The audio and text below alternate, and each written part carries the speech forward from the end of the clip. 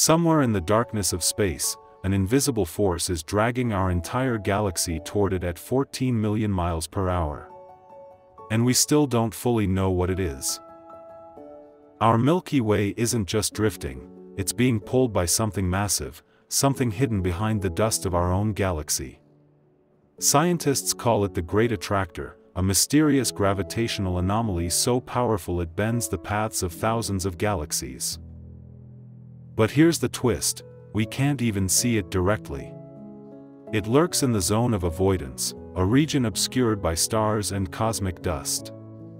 Some think it's a supercluster of galaxies, others wonder if it's something even stranger. One thing's certain, the universe still holds secrets we're only beginning to uncover. What do you think is out there? Drop your wildest theories in the comments, and don't forget to subscribe for more cosmic mysteries.